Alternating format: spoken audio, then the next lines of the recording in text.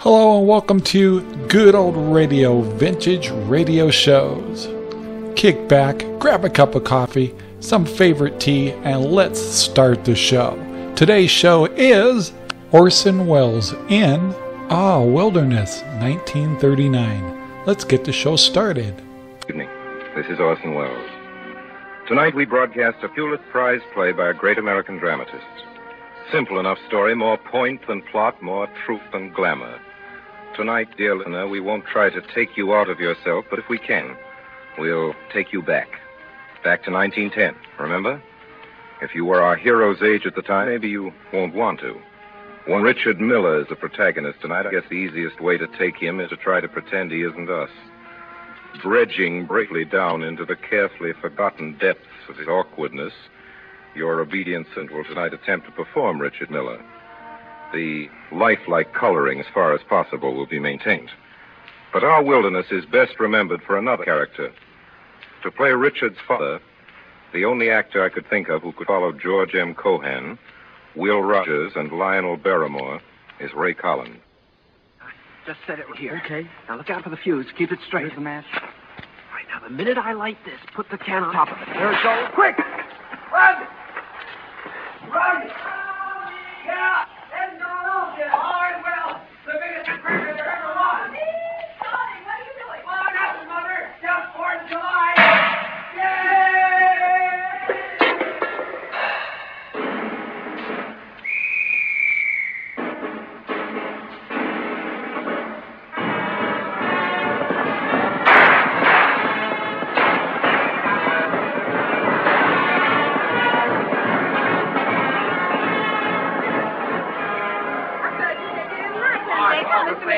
Before the July, got it.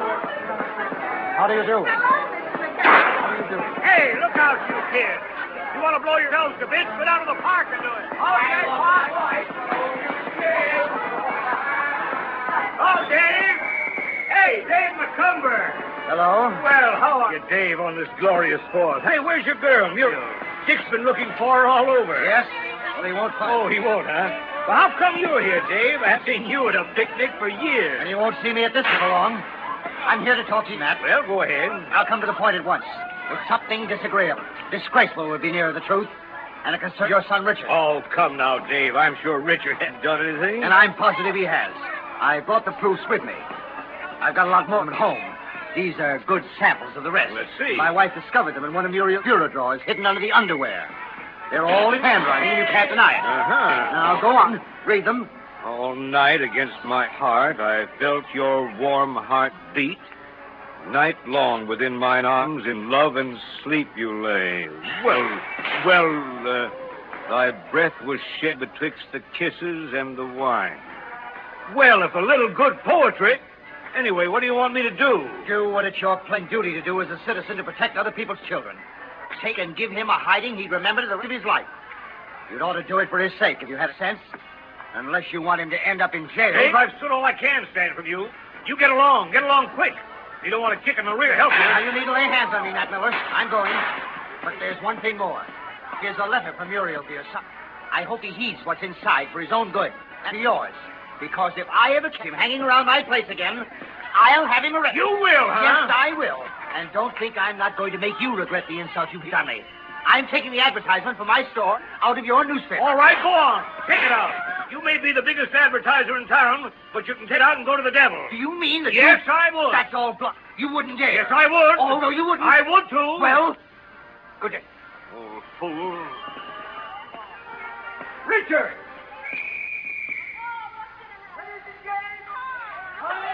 To remind you that the regular Independence Day baseball game between the Light Company Hornets and the Whipple Dairy Nine will take place promptly at 2 o'clock at the Bears Ground. Richard! 25. Yes, you want me, Pa? Well, I thought I'd made that plain. Oh, I'm sorry, Pa. I didn't hear you. I was off in another world. Listen, son. I'm going to ask you a question. I want an honest answer. I warn you beforehand that if the answer is yes, I'm going to punish you and punish you hard. Because you will have done something no boy of mine ought to do. You've never lied to me before, I know, and I believe even to save yourself punishment. You'd lie me now, would you? Oh, I won't lie, Father. Richard, is there anything between you and Muriel, anything you shouldn't, you know what I mean? What do you think I am? What?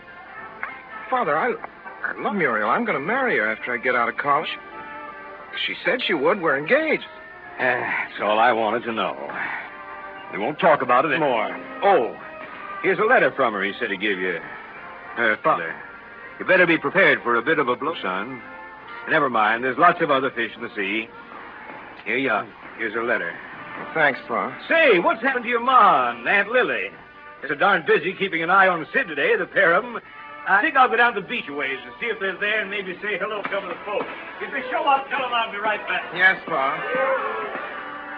Dear Richard, please don't try and answer this. It's no use. After what you've done, I never want to see you again. Never. If that's all you think of me, goodbye forever, Muriel. The little coward. I hate her. She can't treat me like that. I'll show her. Oh, Richard! I'll show her. Richard! What is this? Here's Win looking for you. See, Win, here he is. You owe me a nickel. I told him you'd be here. Hello, Win. Oh, hello, Dick. Hey, Tommy, get up. I want to talk to Dick. What? Me? After I told you where he was and come all the way over out of the water to show you? Go on, Tommy. Here's the time. Now get up. There's a good kid. Okay, I don't want to listen anyway. I'm going into the water. Say, Richard, I'm in trouble. What is it, Win? Can I help? Can you keep your face shut? I can't. Well, I'll tell you what it is. I ran into a couple of swift babes from New Haven this noon. I did them up for tonight. The 4th, you know. Now I can't find anyone to go with me. So I'll have to pass it up. I'm broke. I can't afford to blow them both a drink. I got $11 saved up. I could loan you some. Say, you're a good sport. Oh, nix, kid. I don't want to borrow your money. Say, have you got anything on for tonight? No. Want to come along with me? You mean? I'm trying to lead you astray, understand? You don't have to do anything.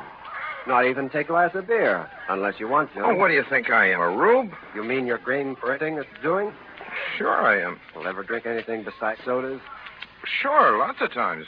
Beer and slow gin fizz and Manhattans. Hey, you know more than I thought.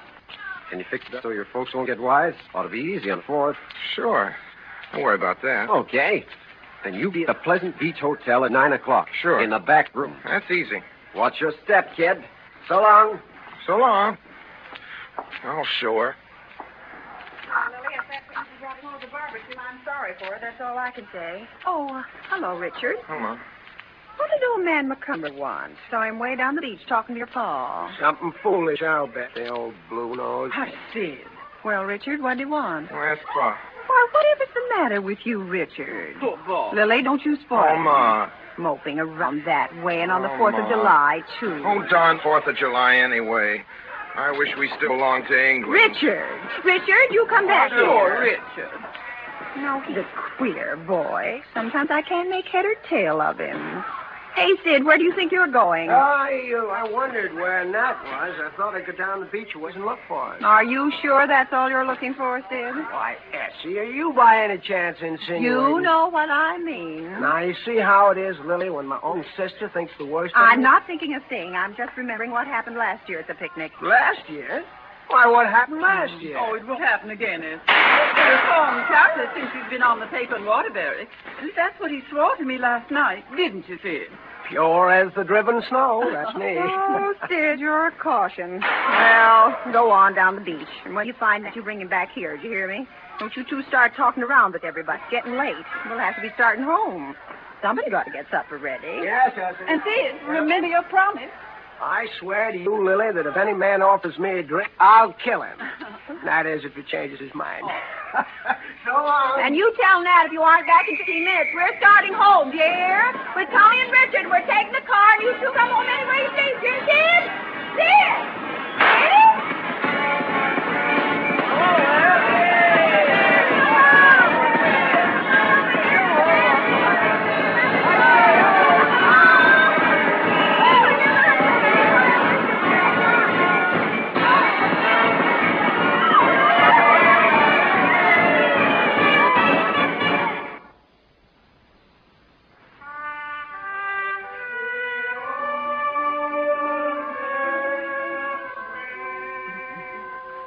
them. Oh, dear. Ma, they're coming. Calling Uncle Dick. I heard him way down the street. All right, dear, all right. We'll sit right down to supper. Tommy, you go wash your hands. Oh, I did, Ma. Gee, I'm hungry, I know Ma. you always are. Richard? Oh, gee, I love lobster, Ma. Supper's ready, Richard. You put that book away and come right in and sit down. Yes, Ma. You too, Lily. We'll get them right in here and get some food in them. They'll be all right then. Hey, Ma, it sounds like Uncle Sid's house again. Tommy, you be quiet. You're getting too smart. Well, I You just- sit right down and not another word out of you. Oh, Ma. Now then, everybody keep quiet now. Quiet.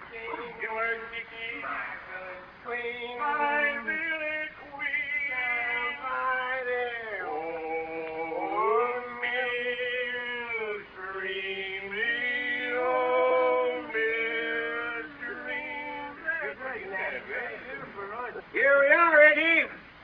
Here we are. You come right in here, Nat. Don't stop to wash up or anything. Supper's on the table. All right, Lily, you start passing the soup. Well, let's see. Here we are. Right on the dot. Here we are. So I see you're here, and if I didn't, you've told me 4 times already. Oh, Essie, don't be critical. Don't be carpingly critical. Good news can stand repeat, can't it? Of course it can. Nora, bring that soup here this minute. Well, well, well. Well, well, well. It's good to be home again. Now, start eating, everybody. For good sakes, where's Sid? Essie, I think Sid's sort of embarrassed about coming in. Down on the beach there, he had such a lot of friends, and, well, you know, 4th of July is like Christmas, comes but once a year. Don't pretend to notice, huh? And don't you kiss, you hear? And don't you, Lily. Very well, Nat. Sid! Sid!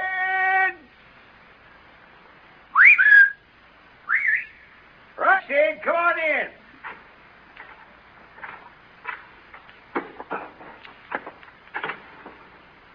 Good evening. Beautiful evening. I never remember seeing a more beautiful sunset. What do you say, Lily? It's all right. Well, sure, it's all right. My friends, I give you a toast. Soup, the staff of life, the old man's comfort, the young man's joy, the maiden... Do shut up for a minute and eat your soup. Everybody else is finished. Pass me your soup plates, everybody. We'll be here all night. Here, Ma. Here you are, then. After this, there's lobster, and that's all. Tommy, you pass the lobster. Start with your father. Oh, gee, I love lobster. Lobster, Pa? Thanks. Have a good time at the beach, Tommy? Oh, fine, Pa, thanks. The water was wonderful and warm. Swim far? Yes, for me, but that isn't so awful far. Lobster, Aunt Lily? You know, speaking of swimming, I never go down to that beach but what it calls to mind the day I and Red Sisk went swimming there, and I saved his life. Red Sisk. I thought we'd have him. Have what? Oh, nothing. You go on with your swing, Nat. Don't you mind me. Uncle Sid, lobster? Oh, thanks. Red Sisk, yes, sir. We kids called him Red because he had the darndest red crop of hair. Dear. What? The curious imagination of little children. Sid, eat your lobster and shut up. Go on, Nat. Well, as I was saying, Red and I went swimming that day. Might have been, Aren't you eating your lobster? let me see. Red was 14. I was only 12. 41 years ago. There was a stake out where the Whistling Boy is now, about a mile out. Oh, a steak, huh? Gee, Ma, I love lobster. One more sound out of you, young man, you leave the table. Do eat your lobster, Nat. It's all there is. Well, if I'm going to be interrupted every second anyway, How's Albert's mother's rheumatism, Tommy? Much better, Ma. She was wading today. She says salt water's the only thing that really helps her bunions. Tommy, where are your manners? The table's no place to Well, as sit. I was saying, there was I and Red, and he dared me to race him out to the stake and back. Well, I didn't let anyone dare me those days. A spunky kid I was. So I said, all right. We started out. All of a sudden, I heard a sort of a gasp from behind me, like this. Help! I turned, and there was Red, his face all pinched and white, and he said weakly, help! Now, I got a cramp in my leg. Well, I don't mind telling you, I got mighty scared. I didn't know what to do. Then suddenly I thought of the stake. And that stake was, well, I calculate it must have been 200 feet away. 250. Is that? 250. I've taken down the distance every time you saved Red's life for 30 years. And the mean average distance to that stake is 250 feet. Dead. I get it, Sid. Sorry, folks. I guess I've told that one too many times and bored everyone. I'm getting old, I guess, Mother. Getting to repeat myself. No such thing. You're as young as you ever were. Did you eat your lobster? Maybe keep your mouth shut. Oh, sure. I'll eat my lobster. Ladies and gentlemen, I give you lobster. Lobster, the staff of life. Mercy sakes. Can't you shut up? Ma, look at Uncle Sid. Eating that claw shells and all. See, do you want to kill yourself? Take it away from him, Lily. Well, I prefer the shells. All famous lobster lovers prefer the shells. Sid, he'd better go right up to bed for a while. That's what he'd better do. Oh, bed? Yeah, maybe you're right. Immediately, if not sooner. Oh, but wait.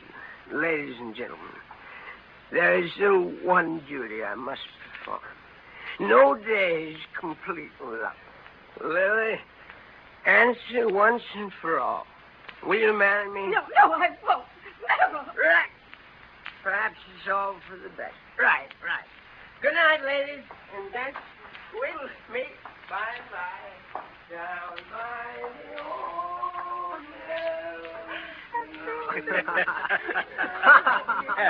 Stop it, all of you. What is there to laugh at? That's been his downfall. Everyone always laughing. Everyone always saying what a card he is, what a case, what a caution. So funny. And he's gone on. We're all responsible, making it easy for him. And all we do is laugh. Oh, now, Lily, you mustn't take on so. It isn't as serious as all that. Maybe it's to me. Oh, well, once. I'm sorry, Ned. I'm sorry. See, I didn't mean to. I'm not feeling myself tonight. If you will excuse me, I think I'll just go up to my room for a while. Well, of course. I suppose she's right. Never knew Lily to come out with things that way before. Anything special happen, Missy? Nothing I know. Thought she'd got completely over her foolishness about Sid long ago. Oh, she never will. She better. He's got fired out of that new Waterbury job of his. What? Told me at the picnic. Oh, dear. Isn't he the fool? I knew something was wrong when he came home. Well, I'll find a place for him on my paper again, of course. Oh, dear. You know what I think? I think it's Aunt Lily's fault Uncle Sid's going to ruin. It's all because he loves her and she keeps him dangling after her and eggs him on and ruins his life like all women love to ruin men's lives. I don't blame him for drinking himself to death. What does he care if he dies after the way she treated him? I'll do the same thing myself. And I would if I were in his boots. Richard, you stop that talk. Drink, for you know not whence you came, nor why. Drink, for you know not why you go, nor where. Drink! Richard, I'm ashamed of you. That's what I am. Oh, Ma. Come on, Nat. Let's go into the parlor and give Nora a chance to clear away. Really? Where that boy talk? From now on, Richard, you keep that darn fool talk to yourself, or you're going to regret it. You hear me? Yes, Father. That's about all I can stand of your nonsense for one day. Oh, what do I care? I'll show her. The little coward. I'll show them all.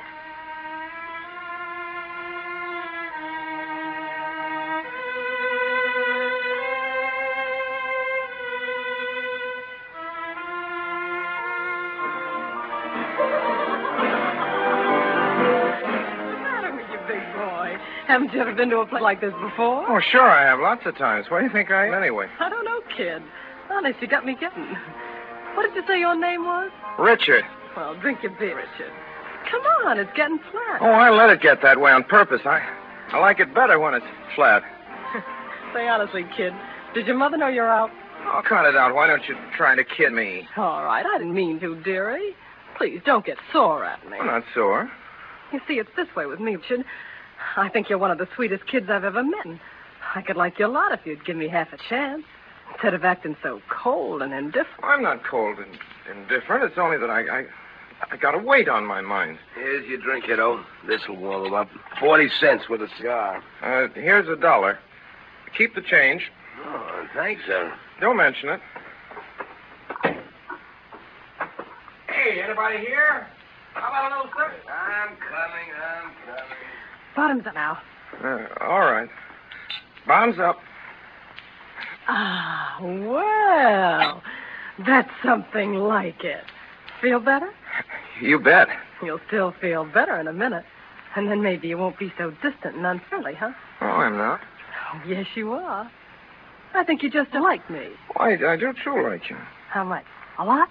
Yes, a lot. Show me how much. Want me to come sit on your lap? Yes? Well, now you're talking.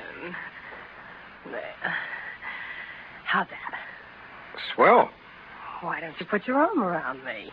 Oh, no, not that dead way. Hold me tight. You needn't be afraid of hurting me. I like to be held tight, don't you? Sure I do. Then why don't you kiss me? All right. You call that kidding? Here.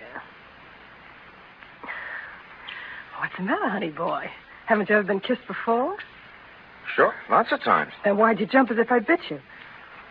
Gee, I'm getting crazy about you. Come on, kiss me again. I can't. I just remembered.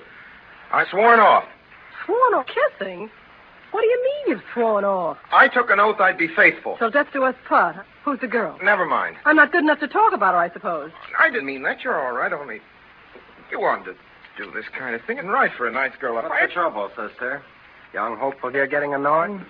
Maybe you'd like a change of atmosphere. No, he's all right, I guess. A little soused. Mind if I join your party? What with me? I got no party on. So. I forgot much, Cinera. Gone with the wind, flung roses, roses righteously with a throng. Yea, hungry for the lips of my desire. Hey, what's he talking about? Let's have another drink. You've had enough. What is it, a child poet or a child actor? Don't know. Got me guessing. Well, sister, if you could check that cradle robbing act, maybe you and I could have a little fun. That's easy. I just pull my freight. Listen, kid. Yeah? Here's an old friend of mine, Mr. Smith of New Haven, just come in. I'm going to go over and sit at his tape for a while, see? And you better go on home. I'm never going home. I'll show. Yet each man kills the thing he loves. By each let this be heard. Hey, this is rich. That's swell dope, young fella. Give it something more. Some do it with a bitter look. Some with a flattering word. The coward does it with a kiss. The brave man with a sword. I did it with a kiss. I'm a coward. That's the old stuff, kid. All right, all right. Give us another right over the old pan. And then at 10 o'clock, Eilert Lovberg will come with vine leaves in his hair. And bats in his belfry if he's you. Oh, I don't mind her, kid. She's just ignorant. Come on now. Come on, kid. Listen, you. Who, me? I don't believe you ever knew her in New Haven at all. You just picked her up now. See, you leave her alone, you hear? You won't do anything for her, not while I'm around to protect her. Oh, listen to her. Wait. Curse you, Jack Dalton. If I won't unhand her, what then? I'll give you a punch in the snoot, that's what. Hey, you cut out the noise. What's the matter here? It's not my business, brother, but if I were in your booth, I'd this young South Brigade. He's underage. He told me he was over 18. I guess you're right. Come on now, young fella. Anyway, you'll start no trouble. Beat it now. I will not beat it. Oh, won't you? Let go of me. Now, quiet now. Pin him area your jaw will quiet. Let me go. Let me go. Oh, try and suck me, will you? We'll figure about that. Oh, and now, out you go.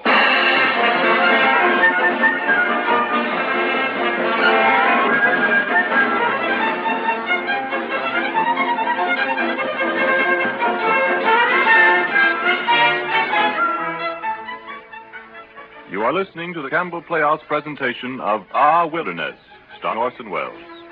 This is the Columbia Broadcasting System.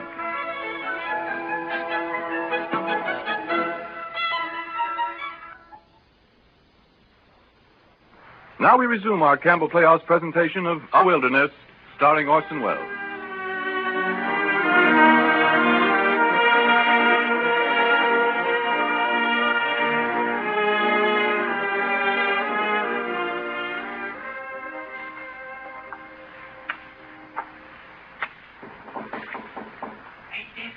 Who's that? It's Tommy. Can I come in? Hello. Oh. Are you allowed up? Of course I'm allowed to. How did Pa punish you? He didn't. He went back to the office without seeing me. Gee, after last night, I thought here that you'd died. Oh, forget it, can't you? Go on, Tommy. Get out of here. I'm sick. If I get out of here, can't give you something I've got for you. Oh, don't try to kid me. You haven't got anything. Two. What? Oh, wouldn't you like to know? I'll give you 3 guesses. Oh, don't bother me, Tommy. I'm in no mood to play riddles with kids. What is it? Well, what would you like best in the world? I don't know. What? It's from Muriel. You mean Yeah, just now when I went by, I saw her waving from their parlor window, and so I went up, and she's give this note to Dick. So I took... Here it is. Now, aren't you glad I came? Oh, thanks, Tommy. Thanks. Gee. Do you know what she says? She loves me and only me, always will, and she's going to try and sneak out and meet me tonight. You can't do that, Dick. You're not allowed. Can't I, though? You wait and see if I can. I'll go right through the window. I'll see her tonight if it's the last thing I ever do. I don't care what they do to me after that. I don't care if they kill me. Gee, Dick, you sure got nerve. The trouble with most folks is they don't understand what love means.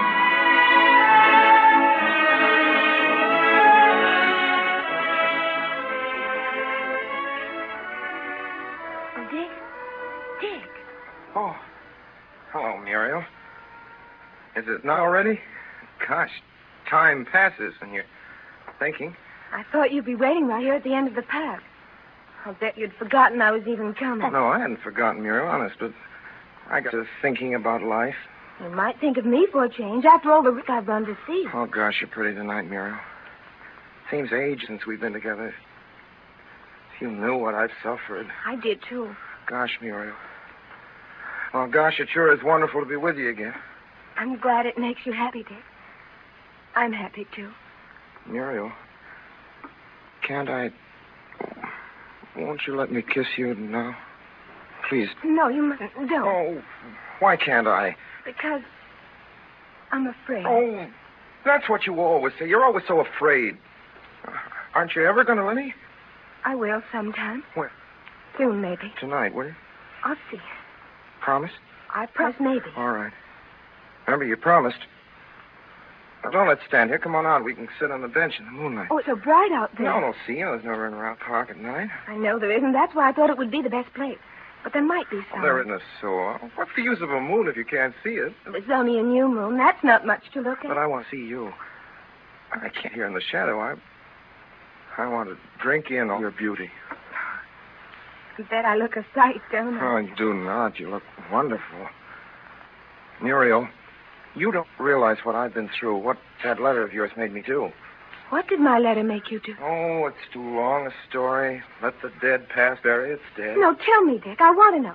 Begin at the beginning and tell me. Well, after your father gave me a letter, Muriel, I figured your love for me was dead, and I thought you'd never love me. You'd only been cruelly mocking me, torturing me. Oh, Dick, I'd never. You know I'd never. I wanted to die, and I sat and brooded about death, and finally I made up my mind I'd kill myself. Dick, you didn't. I did, too, and I thought when I'm dead, she'll be sorry she ruined my life. Oh, if you ever had, I'd have died, too. Honest, I would. But suicide's the act of a coward, and that's what stopped me. And anyway, I thought to myself, she isn't worth it. Well, that's a nice thing to say. If you meant what was in that letter, you wouldn't have been worth it, would you? But I've told you. So I said to myself, I'm through with women. They're all alike. I'm not. And I thought, what difference does it make what I do now? I might as well forget her and drown all my sorrows and lead the pace that kills. So after it was dark, I sneaked out and went to a low dock I know about. Oh, Dick Miller, I don't believe you ever. You ask him down at the Pleasant Beach House if I didn't.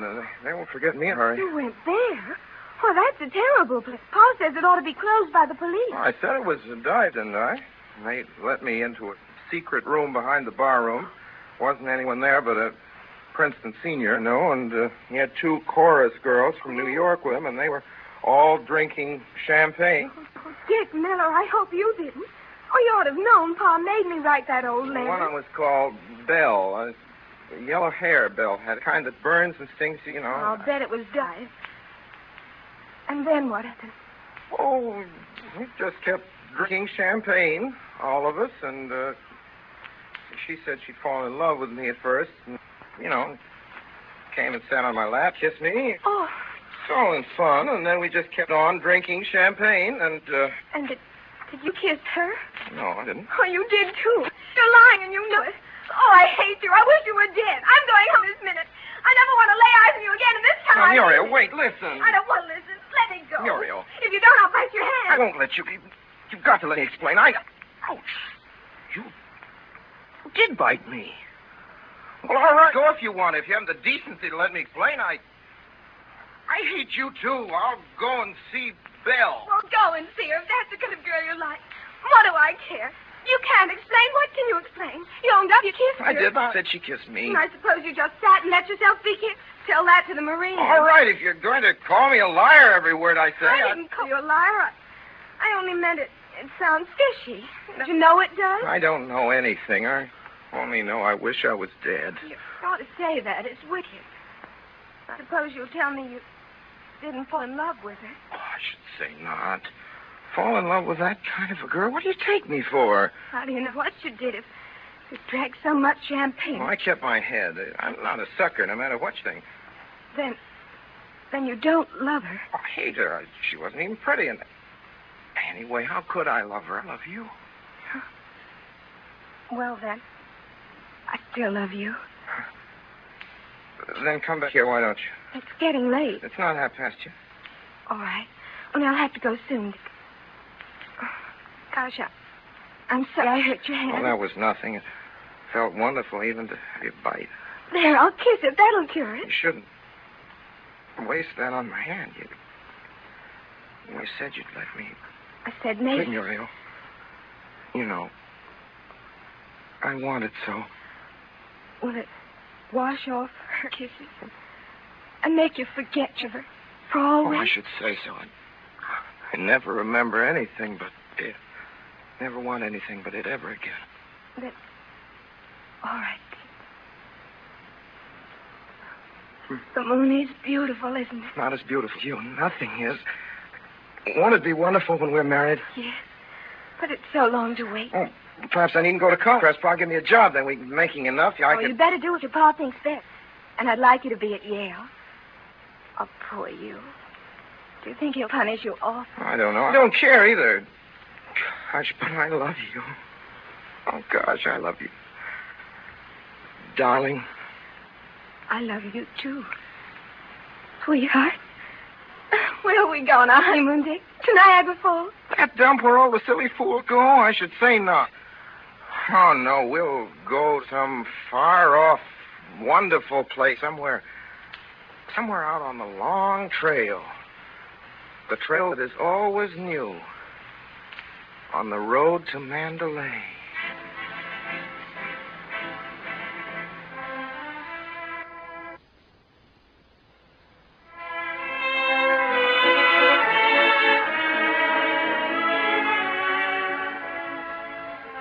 But I'm glad Tommy told us where Richard went off to tonight. I'd have worried my heart out if he hadn't. But no, it's just all right. All right, is it? As for his being in love with Muriel, I don't see but what it might work out real well. Richard could do worse. I thought you had no use for Muriel. Thought she was stupid. Well, so I did, but if she's good for Richard and he wants her, Ma used to say you weren't over bright. Well, I've been bright enough to... Oh, hush up. Where'd you say Sid and Lily had gone off to? To the beach to listen to the band. Oh, I'm glad. What's that? What? Did you hear something? Yes, I did. That's Richard now coming round the house. Nobody else had come that way. I'll go out on the porch and meet him. You better leave him and me alone for a while, I see. Well, all right, I'll stay in here. Call me if you want me. But you'll remember all I've said now, won't you? Sure, Essie. Hello, Richard. Oh. Hello, Pa. Sit down, Richard. Yes. No, right here, next to me. That's better. Well, how are the vine leaves in your hair this evening? I don't know, Pa. Turned out to be poison ivy, didn't they? Huh. You needn't look so alarmed. I'm not going to read you any Terence lecture. That'd bore me more than it would you. Still giving you credit for having brains. So I'm pretty sure anything I can say to you, you've already said to yourself. Oh, I know I was a darn fool. You sure were. Not only a fool, but a downright stupid, disgusting fool. I know, Pa. All right, then. That's settled. Now, one more thing. This girl at the Pleasant Beach House. Oh, Pa, if they've told you about it down there, they must have told you there wasn't anything in it. Honest, Pa, there wasn't. I wouldn't do a thing like that to Muriel, no matter how bad I thought she treated me. Honest. How'd you happen to meet this lady, anyway? I can't tell that, Pa. I'd have to snitch on somebody. You wouldn't want me to do that. No, I suppose I wouldn't. Well, I believe you. And I guess that settles that. There's nothing more to say, and we'll forget it, huh? How are you going to punish me, Pa? Well, I was sort of forgetting that, wasn't I? Well, I thought of telling you you couldn't go to college. Don't I have to go, honest? Oh, gee, that's great. Muriel thought you'd wanted to. I was telling her I'd rather you give me a job on the paper because she'll get married sooner. Oh, gee, if I picked a lemon, that isn't any punishment. You have to do something to stop that. And you'll go to college and stay there till you graduate. That's the answer to that. Muriel's got good sense, and you haven't. Now, we're finished. We'll call your ma. Yes, Here she comes. Hello, Ma. Hello, Richard. Night, a beautiful night. Moon's way down low, almost setting. Yes, I don't believe I've hardly ever seen such a beautiful night. Such a wonderful moon. Have you, Richie? No, it was wonderful down at the beach. I can only remember a few nights that were as beautiful as this. And they were long ago when your mother and I were young and planning to get married. Yeah. I bet those must have been wonderful nights, too. Sort of forget the moon was the same back then and everything. You're all right, Richard. You're a good boy, Richard. Better get to bed early tonight, son, hadn't you? Oh, sleep. I couldn't sleep.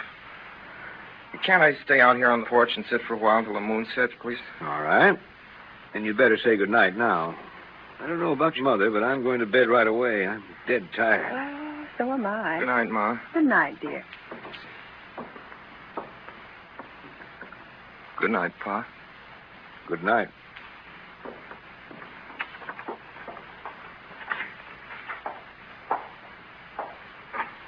First time he's done that in years.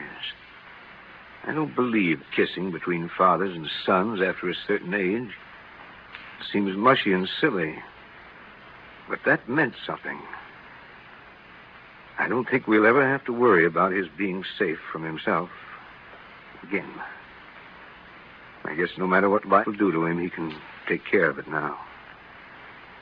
Oh, my darn feet are giving me fits. Why do you bother unlacing your shoes now, big goose? And we're going right up to bed. Yeah, I guess you're right. Mind if I don't say my prayers tonight, Essie? I'm certain heaven knows I'm too darn tired. Don't talk that way. It's real sinful. Oh, that isn't you all over. Always looking for an excuse to... Oh, you're worse than Tommy. Well, all right. I suppose you needn't. We've had a hard day. I'm going to turn out the lights already. Yeah, let her go, Gallagher. Look at Richard out there in that porch. Like a statue of love's young dream. Mm. What's it that Rubaiyat says? Yet that spring should vanish with the rose, that youth's sweet-scented manuscript should close.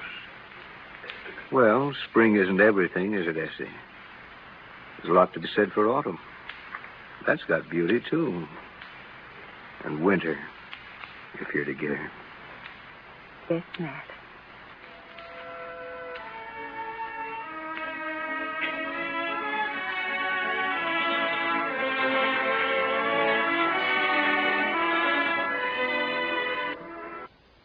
Well, speaking as producer, the worst I can say for our guest tonight is that he doesn't always approve of my productions. Speaking as a citizen with the vote, the least I can say for George G. Nathan is that I always approve of what he writes. I didn't say agree, mind you. Heaven and the entire personnel of Actors Equity forbid that I should recite for you a catalog of Mr. Nathan's unmentionably numerous virtues. I needn't remind you of the magazine which he founded, Mr. H.L. Mencken, a magazine from which my theater took its name, and both which should be nameless, nor of the list of his books, which don't need what I'd like to say about them. It's not for me to celebrate the celebrated Nathan prose, that blend richness and astringency against whose infinite variety time and custom seem to be getting nowhere. But let me say this much. Eugene O'Neill's dedication on the first page of Our Wilderness reads as follows. To George G. Nathan, who also, once upon a time, wore peg-top trousers and went the pace that kills along the road to ruin. Tonight, ladies and gentlemen, the Campbell Playhouse rededicates Our Wilderness to George G. Nathan. And we have our own good reasons. They are, among other things, his love of theater, as much as the gift and intelligence with which he served it. Mr. Nathan. O'Neill affectionately dedicated Our Wilderness to me, and it's only in the present tradition of close friendship that I should now return the compliment by saying uncomplimentary things about him. I've known the scoundrel intimately for more than 20 years, and I should like to take advantage of this occasion to tell you confidentially that the popular idea of himself, which he has so cleverly built up through his plays, books which he has had written about him, and the expensive photographs of himself which he has spread around the world, is a whopping fraud. What picture have you got, O'Neill? He is, you believe, a fellow persistently gloomy and morbid, that if a funeral passes his house, his wife joyfully mistakes it for a Mardi Gras carnival. But if O'Neill is gloomy and morbid, all I can say is that someone has got the Scandinavian weather report mixed up with the dictionary. He is so gloomy and morbid, in point of fact. Once, while I was staying with him on Sea Island, I had to bribe him with one of my best new Hawes and Curtis neckties to quit singing Rosie, You Are My Posy at top of his lungs after midnight so I'd get a little decent sleep. He roars with delight over Damon Runyon's stories of mugs who go around shaking hands with pieces of Limburger cheese concealed in their palms. He thinks Jack Benny is a scream and worth all the Ibsen actors this side of Stockholm. He wrote, don't forget, This Our Wilderness, which is not only approximately as gloomy and morbid as Charlie's Aunt or the Beer Barrel Polka, but which, I may tell you, had to have 21 consecutive minutes of howling low comedy cut out of the dinner table scenes so following sentimental scenes might stand a chance of getting over. O'Neill, you further believe, given to a large, steady, and copious indignation. In other words, a combination of ingrowing toenail, boil, and second act of the Valkyria. Well, as I say, I've been pretty close to the fellow for almost a quarter of a century. And the one and only time I've ever seen him indignant about anything, it was 3 years ago, was when I argued with him that he was a jackass in not believing Joe Louis a top-notch fighter. Prize fighting, incidentally, interests him more than almost anything else, except for sauerkraut. He loves sauerkraut. I've seen him down 6 big dishes of it in half an hour. You've read of being a painfully slow and laborious worker. You've heard that it takes him 2 years even to get to the profound point of putting down the line, Act 1, the curtain rises. It's true he's a laborious worker, but so far as the painfully slow stuff goes, it's often a lot of bunkum. This Our Wilderness, for example, he wrote in exactly 26 days. So you also think that O'Neill, from what you've heard, must be a quick-tempered and nasty rooster in his dealings with the stage directors he plays. I'll give you an illustration out of many. During the rehearsals of This Our Wilderness, Philip Muller, the director, came down to the footlights and suggested to O'Neill, sitting huddled in the third row, that he thought it would be a grand idea if O'Neill permitted him to alter one line in the serious scene then being tried. Why, O'Neill wanted to know. It would, answered Muller, telling how he changed the line, be a beautiful, relieving laugh. Well, quietly mumbled O'Neill, it's funny, all right. In fact, it's pretty darn funny. In fact, it's fine, but, and here our friend gently squinted at Muller, it would be a whole heap funnier if you yourself played the role facing the audience, and then, very, very slowly, while speaking the line, turned around and showed him a large chromo of William Jennings Bryan fastened to the seat of your pants. Muller had no more to say. The scene proceeded as O'Neill had written it, and that's the scene and that's the play that you have heard tonight. The makers of Campbell's Soups join Orson Welles, inviting you to be with us at the Campbell Playhouse again next Sunday evening. Meanwhile, if you have enjoyed tonight's Campbell Playhouse presentation, won't you tell your grocer so tomorrow when you order Campbell's Chicken Soup? This is Ernest Chappell saying thank you and good night. My sponsors, the makers of Campbell Soups, and all of us on this program remain, as always, obediently yours. Thank you for listening to Good Old Radio and Orson Welles. Please take the time to subscribe, like, and share our videos all over the world. Thanks for listening. Bye now.